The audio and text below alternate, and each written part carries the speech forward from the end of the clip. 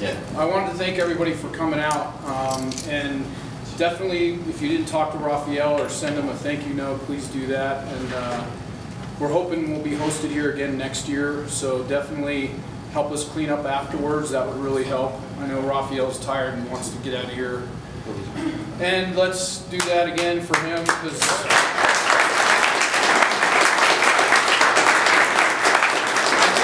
Dylan said it really well, but this is very special to us and a very special event. We want to keep it going, and we are growing, and we have a new chapter out now in Loveland, so you know we're growing here in Colorado, and we meet Monday nights, the first Monday of every month, the IGDA meetings, and the play party is March. It's on a Tuesday night at the Microsoft store, so please come out, invite your families, show them what we're doing, and we put a lot into this, so let everybody know, invite them out there. And anyway, everybody, they can show their games off. Yeah. Sure. Everybody can get more time to play. With the hands, did anyone else stay up for the entire event and drink all their energy drinks besides me? Anybody else? No, I didn't do that. And I don't recommend doing that. But special thanks to Monster and all our sponsors. And if anybody knows of any additional sponsors or would like to get more involved with the IGDA and these events, please let us know. And with that, I didn't have quite as small a team as Dylan. We shared a couple of teammates for some of the work, but yeah, we had a pretty large team, and we flowed pretty well. Everything kind of fell into place on time. It's kind of rare when that happens. Yeah, I told my team we were behind all the way through it. He basically yelled at us to get everything done. I didn't That was his job. And I enjoyed writing some code with these guys and doing some art, and yeah, it was really fantastic. So with that, we'll show you our game. So, I do want to say mention that most of the artists that worked on this with us, they had to leave early, but they did a really great job on creating, rigging, and animating models. You might not get to see all the animations that they made, but they did I think 15 models, and that's a lot to do in a short time.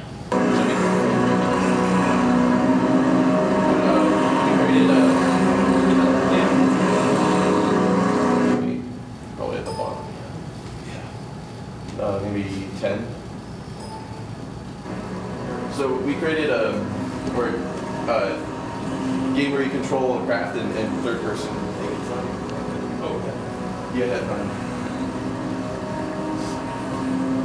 Here we go. You have the one then. Yeah. So I'll switch it again. So we have a short story that explains short background.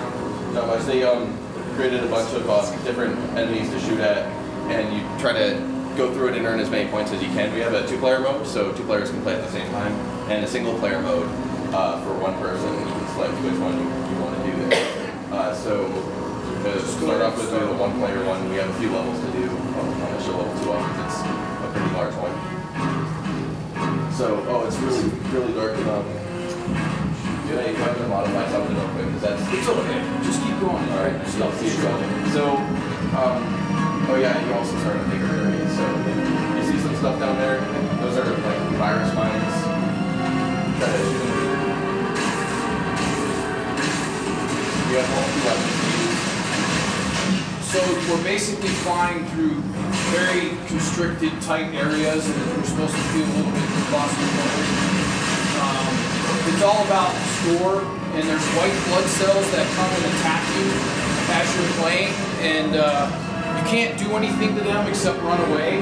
Most of the other stuff you can destroy. And we also added a multiplayer mode so you can fly cooperatively with your buddies, and if your buddy gets disabled, you can come over and heal him.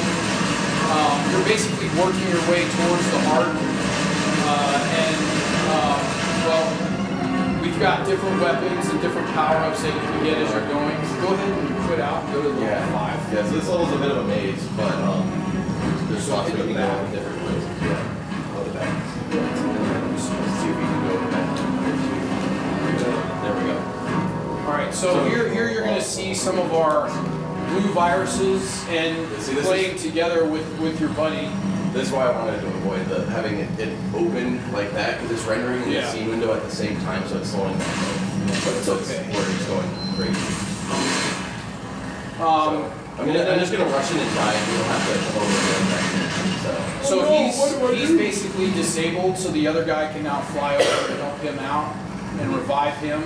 And then back alive. And I think it's really fun to play with your friends, cooperatively. Dead again.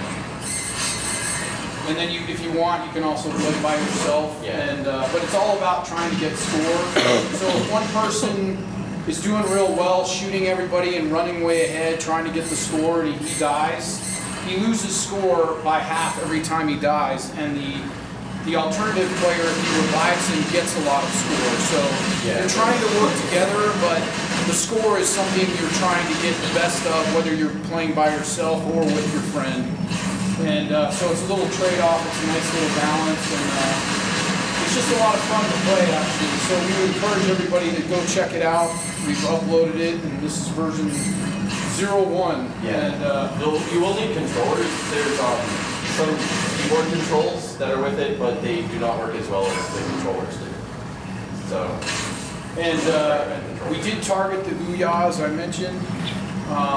And the idea was we only have 2 controllers for that, so this game supports up to 2 players, split screen, and that's it. That's pretty much our game for this year. So thanks again, everybody.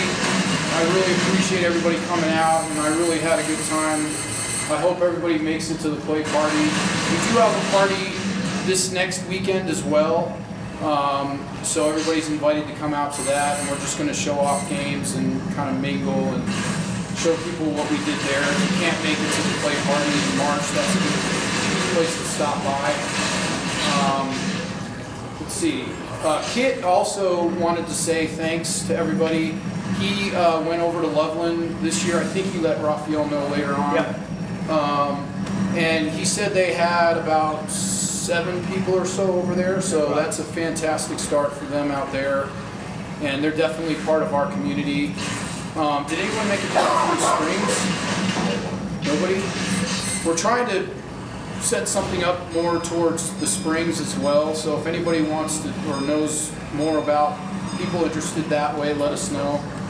I guess we filled up this venue the last 2 years now, so next year will be, I think, the same. So definitely getting new ones started is great. We're real excited about growing. Does anyone else want to try the game? Pass these around. It actually works pretty well. Well, I think we're done. And then, because we're the last group. Yeah.